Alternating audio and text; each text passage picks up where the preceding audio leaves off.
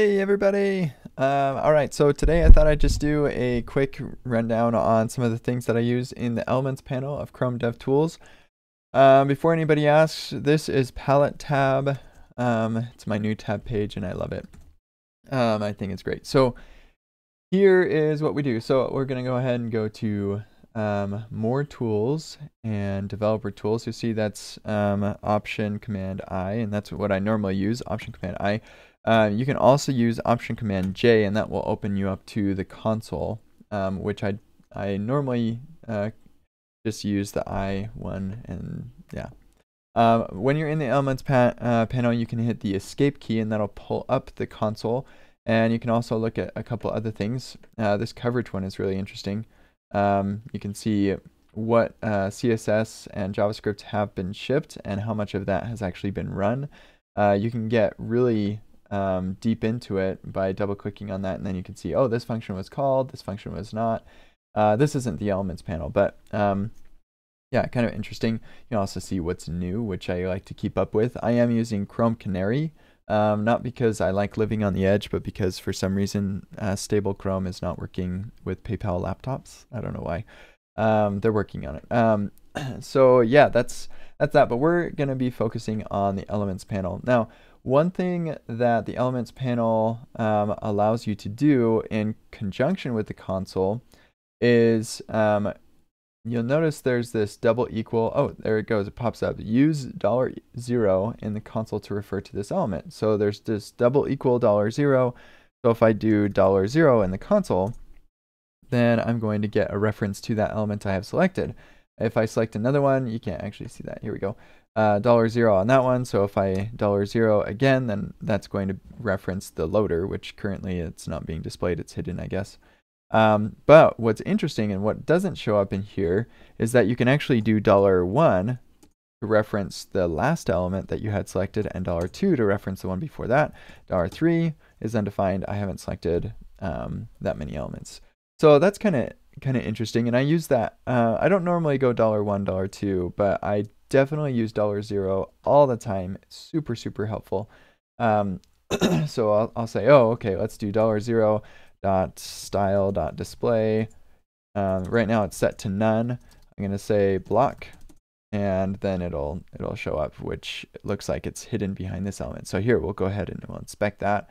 We'll say display is none, and let's do this, or this one. There we go. Display none on that thing. Ta-da! It's gone.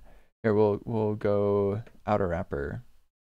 I want to show the loading thing, for crying out loud. All right, there we go. There's the loading spinner thing.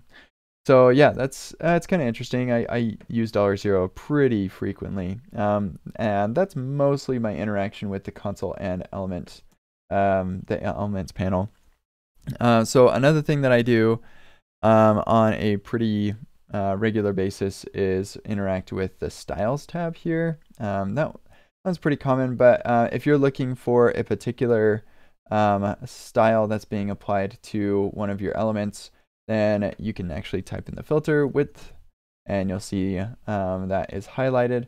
That applies also to computed values, so you can say width here, and you see, oh, that's width of 100%. Let's find out why that is. We can click on this, and it'll take us to the style rules, even if it's not highlighted here. So click on that, it'll take us right to that. It'll highlight it for us so we know where that style rule is coming from. We can click here to take us to the style sheet where that's being applied, which is pretty neat. In our sources, if you're using CSS and JS and you have things configured properly with emotion, they actually have source map support where clicking on this will take you to the JavaScript file where those styles are defined, which is pretty rad.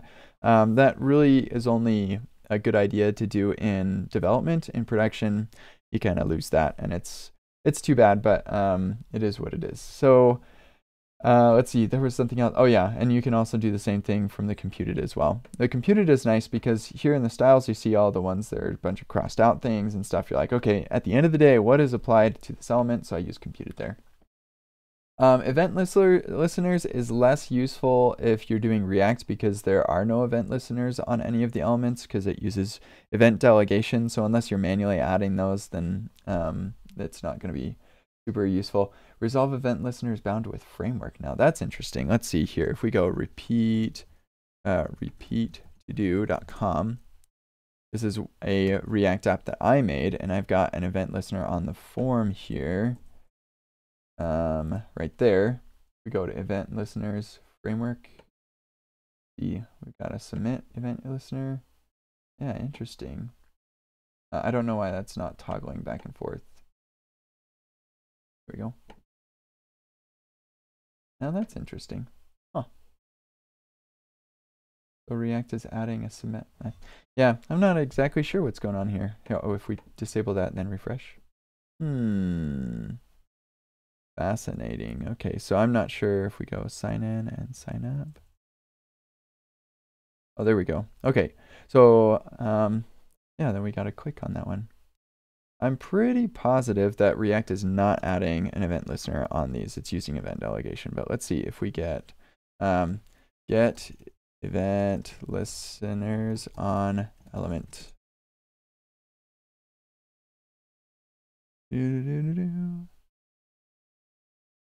Visual event, what?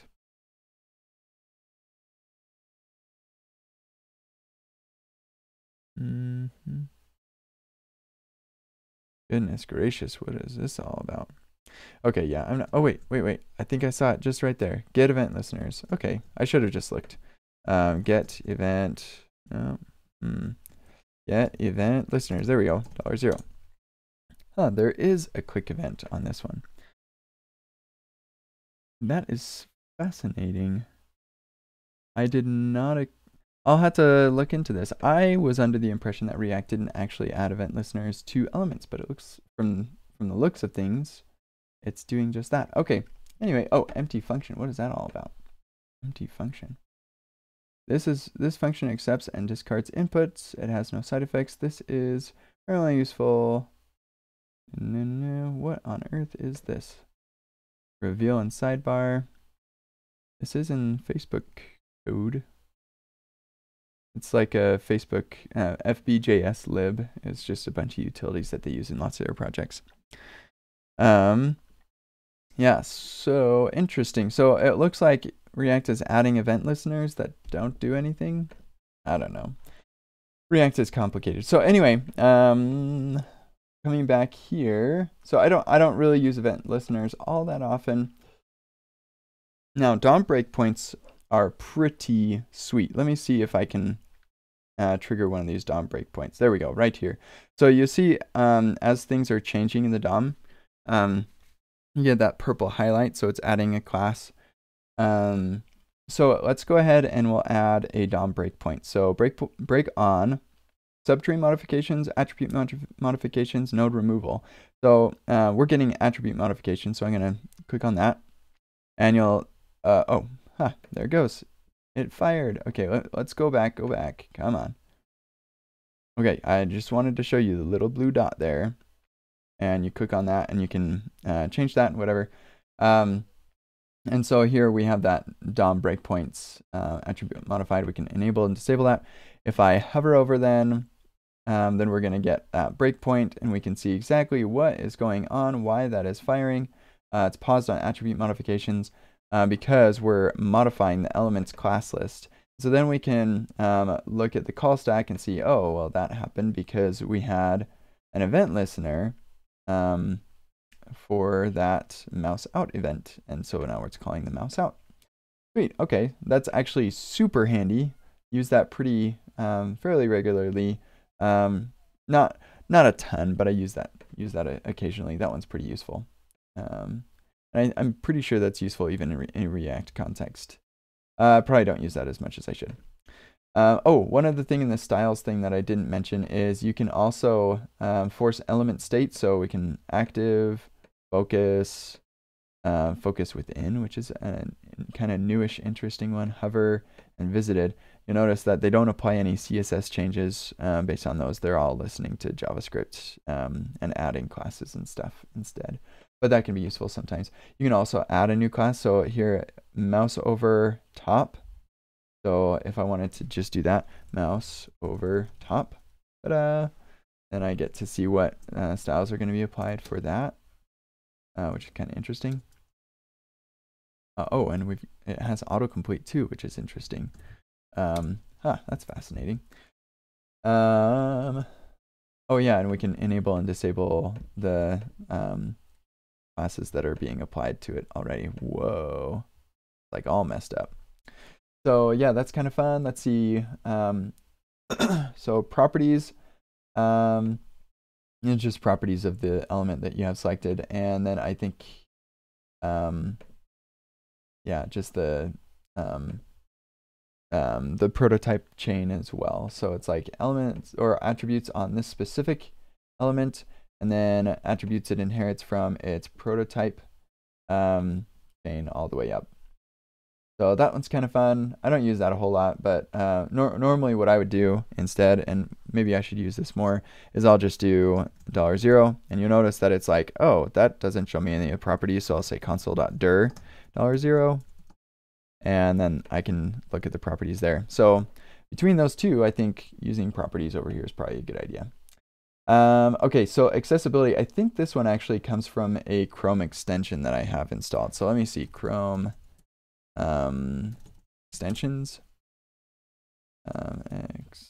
Accessibility developer tools. Let me find, how do I get to this view on Web Store? I'll paste this in the chat here. So I think, I'm pretty sure the accessibility audits are built in now. I'm not sure actually. I feel like some of these things have been built in. So if you see this accessibility tab already, then that's great. But this can be useful for seeing the accessibility tree as you're working on accessibility problems. So you can say, oh, there's no title specified. That's why, or whatever else. So yep, that is accessibility. And then ADT properties. I have no idea what this is. Yeah, this is part of that accessibility thing. I think, yeah, I think you're supposed to use the new built-in audits panel or the Axe extension, which you should look into as well. Here, I'll click on that and share a link. The Axe extension, I should probably add this myself.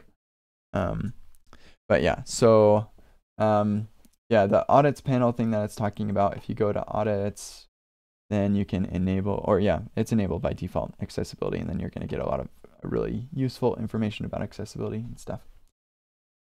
So yeah, that's pretty much it I wanted to show for the elements panel. I hope that was useful and interesting, and yeah, hope you have a nice day.